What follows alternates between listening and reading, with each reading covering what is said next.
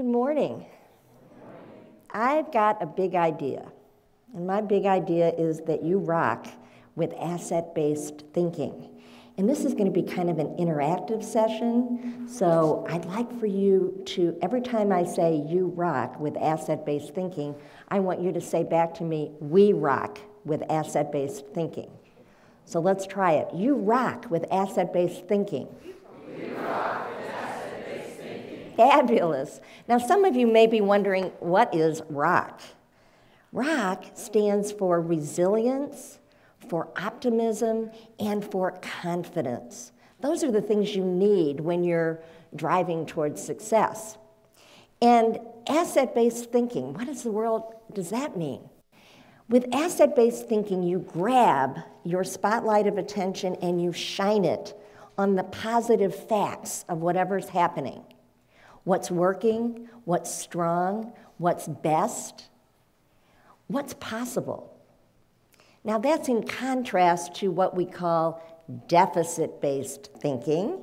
Deficit-based thinking is really much more automatic, and it has us preoccupied with what's problematic, what's weak, and what's missing.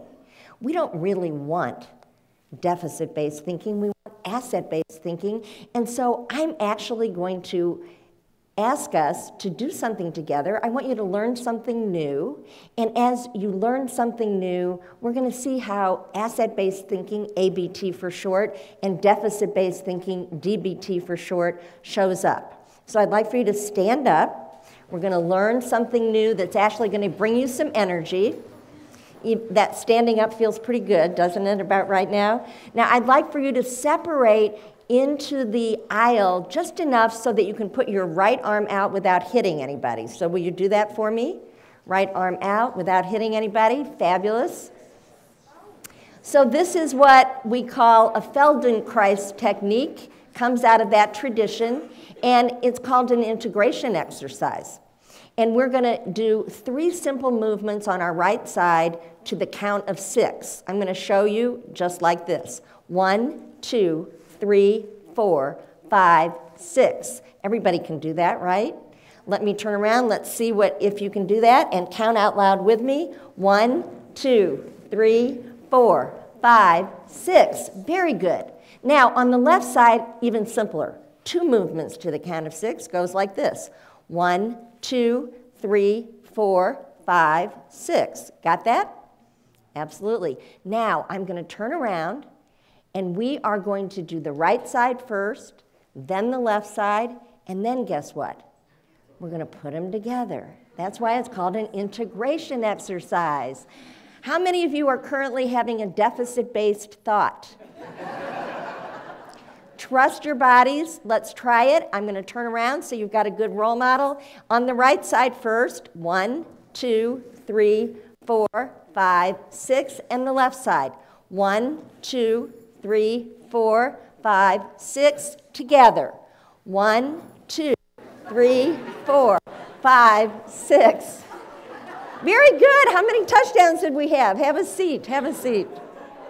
So here's the truth. Congratulations. Even if you didn't do it perfectly, you probably have more energy.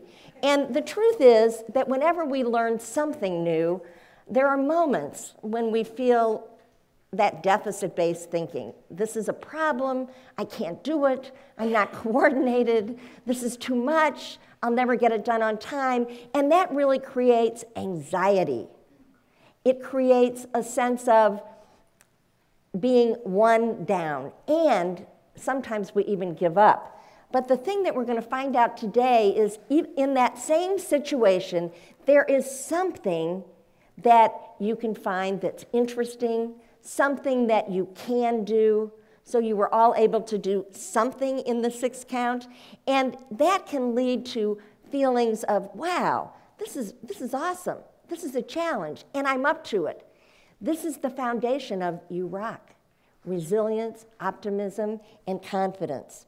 So as we move forward to learn some strategies, I want to just remind you that if you think about asset-based thinking and deficit-based thinking as channels in your mind, ABT, DBT, you have the remote control.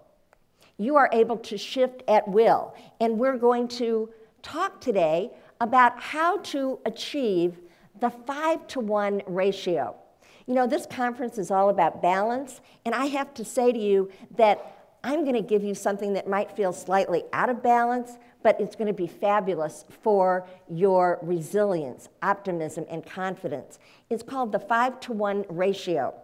I want you to learn how to spend 5 times more interest and effort on what's working, what's possible, and what's strong. So I've got 3 strategies in mind, and let me just ask you, have you ever felt like that mouse? This is a resilient strategy. You know, some days are like this, when it feels like the day is on top of you, you're not on top of it. And so what I want to give you is a 2-part technique that will allow you to shift out of those first thoughts, like, I'll never get through this day, to shift to ABT. Many of you love improv theater. If you're like me, I do. And one of the reasons that improv is so funny and so interesting is what they call the yes and principle. So whatever the actor before you does, you say mentally, yes and, no matter how goofy it might be. So if you look at a day and it's really turning upside down and you're not moving forward, I want you to say the phrase, yes and. So say that with me. Yes, and that's transportation to an asset-based thought and strategy. And here it is. I'm going to ask you to put your right arm straight out, so do that with me. Move it down, turn it out and away from your body, and push. Again, don't hurt anybody next to you. Arm down, palms out, and push. And here's the phrase that'll allow you to shift. Aside from all of that, I can solve this anyway. Do that with me. Aside from all of that, I can solve this anyway. So it's not a perfect day, but yes, and aside from all of that, I can solve this anyway. If you'll do it one more time, I can certify you. Aside from all of that, I can solve this anyway. Fabulous. Don't go anywhere without that strategy. Now I want to give you something that will increase your optimism. It's a practice that I would like for you to think about doing 5 times a day. It has to do with looking for what's working, looking for what's interesting, looking for what is beneficial and valuable and worthwhile, and then taking a picture of it and letting it savor and sink in to your mind and eventually your brain. So the technique I'm calling is scan, snap, savor. Scan the environment, take a picture of it, and then savor it for 30 seconds. We have evidence from the new neuroscience that if you will scan, snap, savor, you can develop new asset-based thinking pathways in your brain that will strengthen ABT and help you get out of DBT more quickly. So here's what I want you to do. I want you to think about this morning. There have been speakers, there have been musicians, there have been videos, there have been fabulous activities outside. Scan and then snap, stop at something that you really liked, something that was enjoyable. So everybody do that. Everybody have one thing. There might have been 2 or 3, but pick one. Everybody got that? Take a snapshot out of it, and then savor. Savor has to do with letting your mind marinate in that enjoyment. Remember it, relive it, recall it. And that 30 seconds that we're now doing this right now, you're reliving it, you're re-experiencing it, you're savoring it, will actually create new neural networks in your brain that are asset-based in nature. And it will allow you, therefore, to shape what we call implicit memory, your assumptions, your beliefs, your expectations. And that's what optimism is all about, to believe that there is a way to live a worthwhile, valuable, beneficial life just by selecting out what is possible. And in terms of our last strategy, this is my favorite one for you today. It has to do with noticing Who is on your Mount Rushmore? Now, we all know that monuments like Mount Rushmore are built to celebrate leaders, people who we admire, and I'd like for you all to realize that you could actually have your own personal Mount Rushmore, and that's a good thing to do, finding people who you admire. So I'd like for you to think about one person in your life who's alive, could be a parent, could be a teacher, a coach, a peer, a family member, somebody who you know and you admire, and I'd like for you to think about the characteristic that you admire in that person. So select one person, think of the characteristic, could be their determination, could be their confidence, could be their patience, could be their loving attitude. Does everybody have one? Great. Now I'm going to give you a secret, tell you an asset-based thinking principle that most of us are not aware of. It's this: when you admire something in someone else, you have it in yourself, or else you couldn't see it. I'm going to say that again. When you admire something in someone else, you have it in yourself, or else you couldn't see it. Think about that for a minute.